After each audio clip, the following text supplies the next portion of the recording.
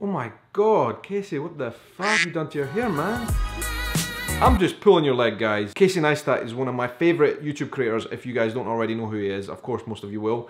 He is an awesome vlogger, and in fact is the guy who inspired me to make my first ever vlog. And it was a total coincidence, right? And I'm not making this up. The day that I found out that he had went platinum blonde was also the day that I went platinum blonde. So a lot of you guys have been asking why I've done it. Is there a story behind it? And today is the episode where I'm going to explain exactly what it is about the hair, right? It is partly nostalgia and it was partly an accident, right? Let me explain. When I was a child, 1, 2, 3-year-old, I lived in South Africa for a few years because my dad is South African and we lived in the sunshine. When I was that age, up until the age of about 4 or 5-year-old, my hair was so blonde.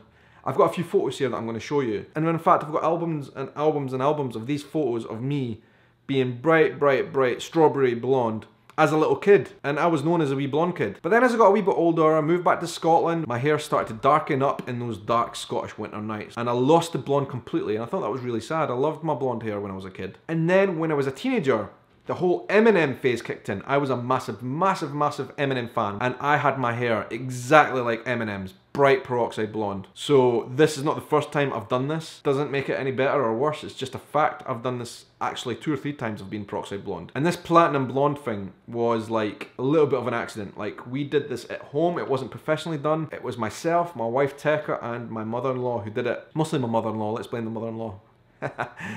Actually, she did a good job. But the dyes that we bought weren't probably wrong. To get to the stage I'm at now, they actually took 3 stages, right? The first stage, the first dye that we bought, made my hair a bright orange colour and it was just totally weird, like iron brew. And I thought, nah, this can't be right. So then we got another hair dye, a second hair dye, and that changed it from bright orange to bright yellow.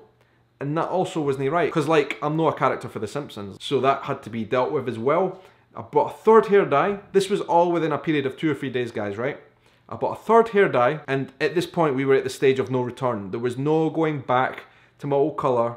It went orange, it went yellow, and it was either go totally blonde or shave it off. That was the choices I faced at that point. So, yeah, it was kind of a mistake. Kind of wanted to highlight my hair for the summer, and that was basically it. Like, I'm here in Brazil right now, and it's a perfect place to do that, here in Brazil with the bright sunshine and all that kind of stuff. I started to lighten up anyway. So just to get a wee bit highlight in my hair, that was the plan, and it just went a wee bit too far. Basically, that's the story. And I do realise from what I've just told you, there are a lot of underlying stories that you guys don't know about. My life in South Africa when I was a kid, why I was there, all that kind of stuff. I guess that story will be for another day, another episode. But yeah, I'm bright blonde. That is the story. I've got this weird contrast going on between my hair and my beard. And I know a lot of people have commented that they've grown into it as well, which makes me feel good, because when I first did this, I was like, oh my god, what the hell has happened? But after a few days, I've started to grow into it. I've started to enjoy it more. I've started to feel more comfortable, and I actually quite like it now. And a lot of you guys have said the same things over on the comments, like you thought it was weird at first, but now you're getting into it. But I've not really been out in public that much since then. We've had a lot of work to do in the house over the last couple of days, so today I'm actually going to take myself out. Let's do it.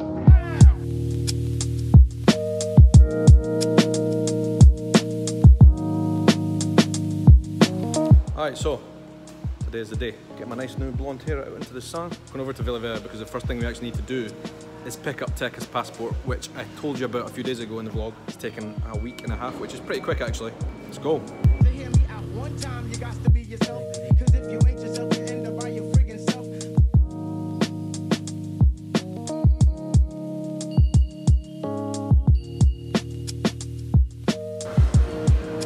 Tekka's new passport. It means she should get back into the UK again. Anyway, we're done with all this bureaucracy nonsense. Let's get to the beach.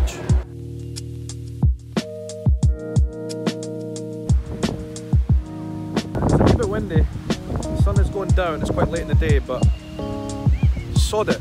We're here. I came just for the ice lolly.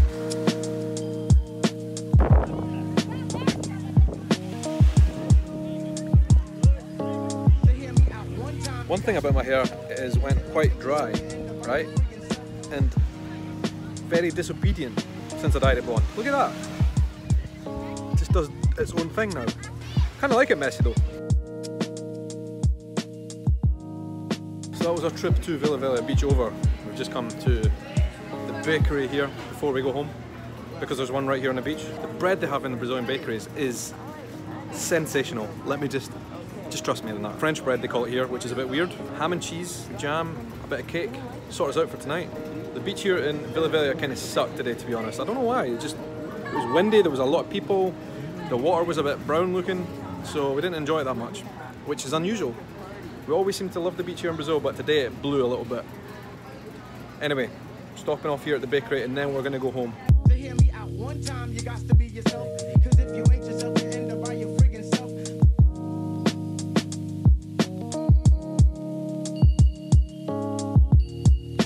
Right, we're going over the big bridge now. The third bridge it's called here in Vitória, right? One thing that freaks me out about this bridge is like, it's really high off the ocean once you're crossing it.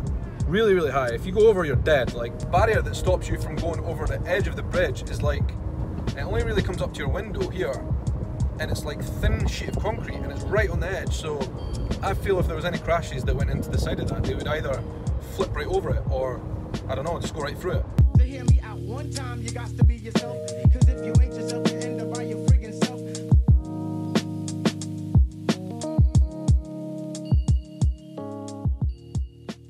We are back from the beach. It was kind of rubbish there, as I said to you, at the bakery. I'm going to spend the rest of the evening editing video, and I've got a few other bits and pieces to do here as well.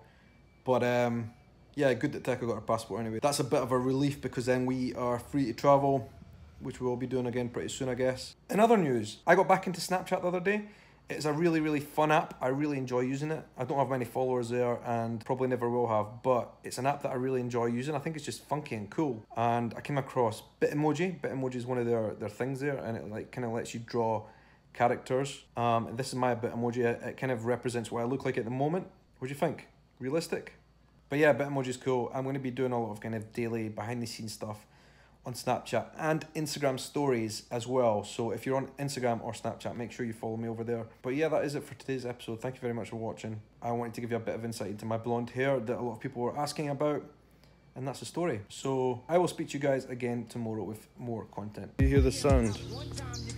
Birds making a noise. It is 5:30 in the morning here in Brazil, 5:14. The birds are already out singing. I literally just saw someone wearing spandex. 5:15 in the morning, wearing spandex, out cycling, exercising on a Sunday morning here in Brazil.